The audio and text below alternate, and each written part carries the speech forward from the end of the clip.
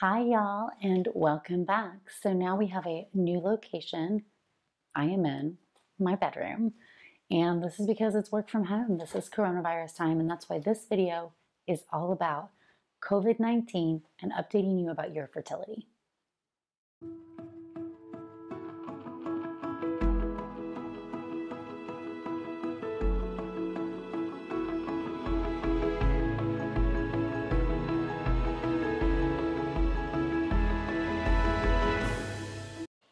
Hi friends, welcome back. Today I'm going to give you the latest updates on COVID-19 and how it impacts your fertility and what you can be doing in this time period of waiting.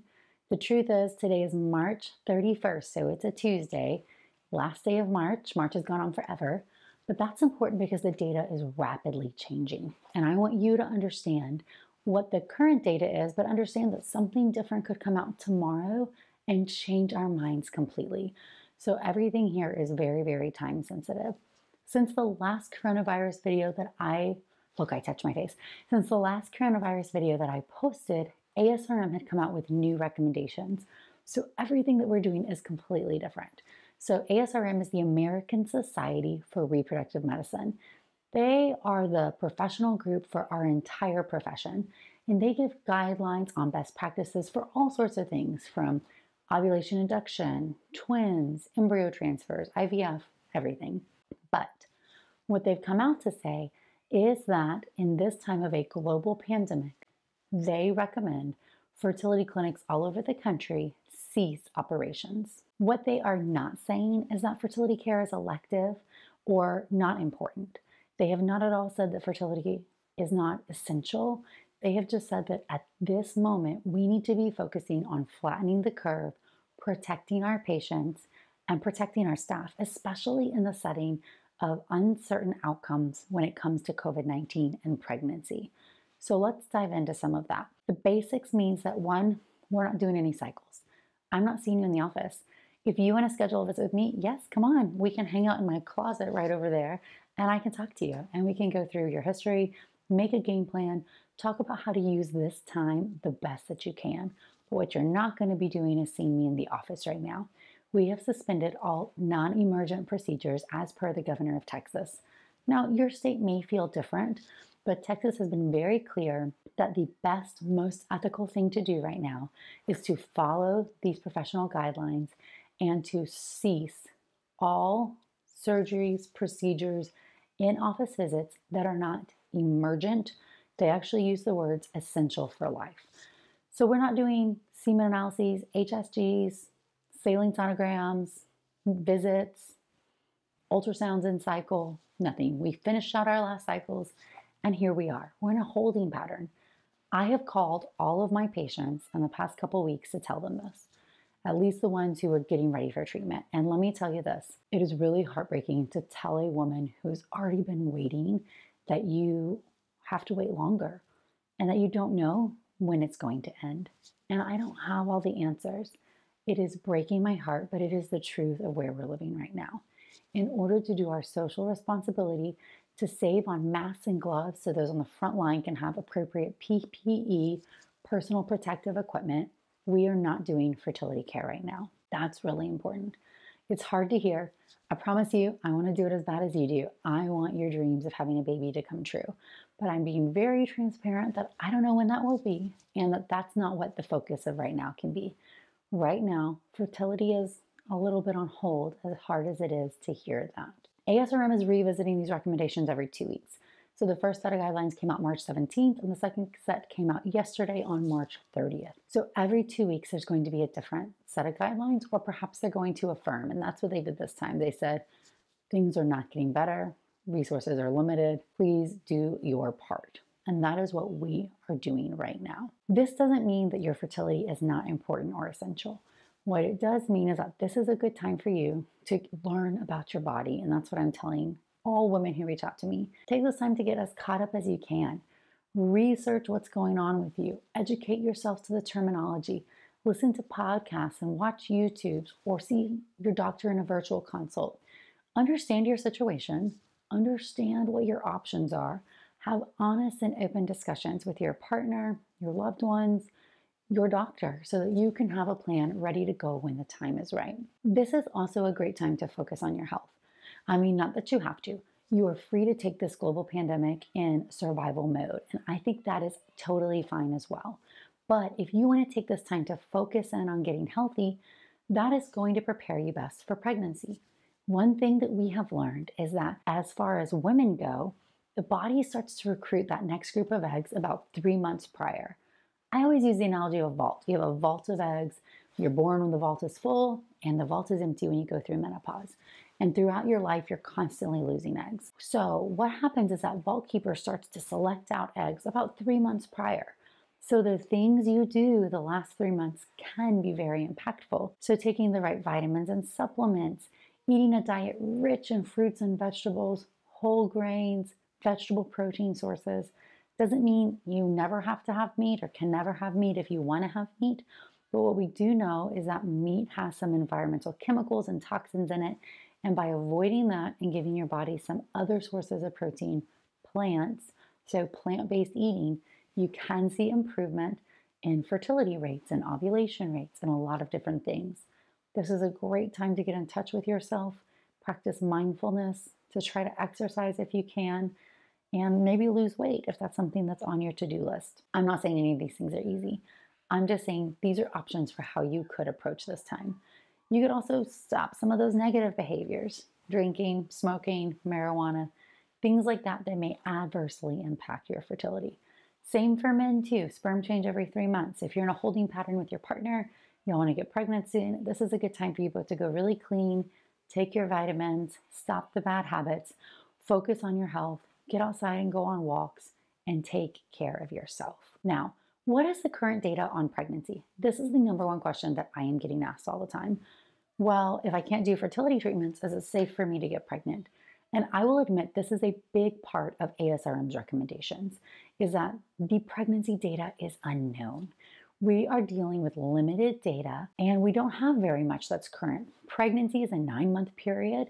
You're then going to give birth. We do have some third trimester data that is confusing. So what we have seen is that an increased risk of preterm birth appears to exist in women who had COVID-19 in the third trimester of pregnancy.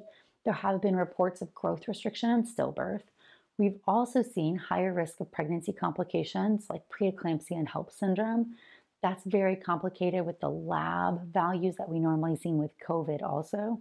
There's also risks and what this means for pregnancy. OBGYNs are working so hard. Labor is such a delicate stage, meaning that you're breathing heavy a lot. If you need emergency C-section, you have to be intubated. Those resources may be limited, and that could also put your staff and your team at risk. So what that means is that they're recommending early epidurals to have a very controlled situation so that if you need an emergency, you don't have to go to sleep. They're recommending masks. So imagine wearing a mask the whole time. And if you're positive, they're recommending separating your baby for 14 days. So pumping, being able to have somebody else feed the baby, but essentially being quarantined from your baby. There are also hospitals in areas where this is really endemic right now that are going back and forth on if it's appropriate to limit birth partners and not have somebody in the labor and delivery room with you. That's controversial. I'm not here to argue the pros and cons of that. I'm just here to tell you this is a rapidly changing situation. And so if you are in your late trimester of pregnancy already, or you're considering getting pregnant now, we don't know what the situation may be in the fall. So you want to be the highest risk population. You want to avoid going in public. When I talk about socially distancing, that doesn't mean go hang out with your neighbors or go see just your parents or just a few people. Like really hunker down and take care of yourself. Masks in public is controversial right now, although I will tell you most physicians are believing data showing that droplets, these little fomites that live on surfaces, can live in the air after a person has been there. Doesn't mean it's truly like migrating in the air all over the place, but wearing masks in public or not being the person to go in public, that's stuff to consider if you're currently pregnant. Now, vertical transmission. Early reports of vertical transmission, mom-to-baby transmission coming out of China, reported no cases of vertical transmission. Notably, Chinese do a lot of C-sections over vaginal deliveries. Since then, there have been case reports of women who have coronavirus who are passing it to their baby. And what we do not know is, are they passing it to the baby vertically, meaning in your body. I have coronavirus and I'm pregnant and it's going through the placenta to the baby. What we don't know is if it's happening in the birth canal or during a C-section, or is it happening immediately after birth or with air contact? That has not been answered, but this is posing the question of vertical transmission, mom to baby transmission, and making us think very carefully about what it means to be pregnant in the time of COVID. Now, what we don't know is first trimester exposure and the risks. These reports have not come out of China, which was the epicenter of this, and we don't have any states data yet. So what this is telling us is that if you get pregnant in the first trimester and you're exposed to coronavirus, is there potentially a higher risk of birth defects? We think not, because cousin viruses like SARS and MERS, we did not see the same affiliation. But the truth is, lack of data is not reassurance. It is simply lack of data.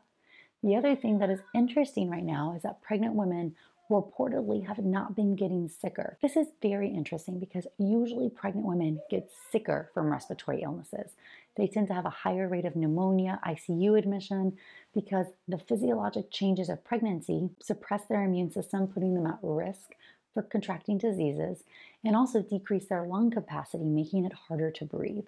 So typically respiratory illnesses are not tolerated well in pregnancy. We haven't currently heard of reports of that. However, we are all really cautious and wary of that. One thing that I'm also talking to my patients a lot about is utilization of hospital resources. What does that mean? That means if you got pregnant right now, carrying on your way, and an emergency happens, specifically a first trimester pregnancy emergency, ruptured ectopic pregnancy needing emergency surgery, miscarriage with heavy bleeding needing blood transfusion or an emergency procedure, can the hospital handle you? Is there an operating room that can take you? Is there blood available? Is that an option for you? And I think that poses a very good question about, is it worth it right now when we're looking at the peak of this disease to be maybe 4, 6 weeks, 2 weeks, depending on where you live? Is it worth it if you get pregnant right now? Could you be at that high risk spot when the hospitals are at full capacity? And so what I'm telling most of my patients is maybe this is not the moment. Take a couple months off, get healthy, focus on you, stop your fertility journey, because then if one of those bad first trimester outcomes happened, you could revisit this and at least have that taken care of safely. And I think that's a real concern for patients who are in areas where the disease is saturating hospital beds. By no means have any societies come out and say women should not be pregnant. ACOG, the American College of OBGYN, has not said that. But I think that that's an important question that has to be answered personally. So I'm telling everybody, this is a delicate decision, but you need to be really thinking through the pros and cons of what it means to get pregnant right now if you're on the fence and trying to make that decision. To all of my fertility patients, or to the women all over the world who have had their journeys halted because of this, I'm really sorry. I'm so sorry. It broke my heart, and it was the first time I broke down and cried about this whole situation was after calling women and telling them day after day that their plans were on hold. That was what broke my heart and what really made this pandemic feel very, very real. I know if you're going through there, I can't imagine what it's like. I know what it's like to be deep in the throes of infertility, and I know what it's like to be a person living in the middle of a pandemic, having plans in life changed and put on hold. Putting both of them together has got to be devastating. Try to not look at this as that your goals are not important, because they are. I promise you, those of us in your community, your goals matter, your fertility matters, and we are going to help you get there. We want you to get there in the safest way, and we want to really understand the implications of what it means to be pregnant during this time period. Please feel free to reach out to your doctor. My patients, reach out to me. Other people reach out. Most of us are happily doing virtual consults, explaining what we know. Every clinic in every state's a little bit different right now. So reach out, get information, and try to view this time that none of us expected as something that can help you regroup and be in a better position when the time is right for you. I can't make this go away. We all have to do our part.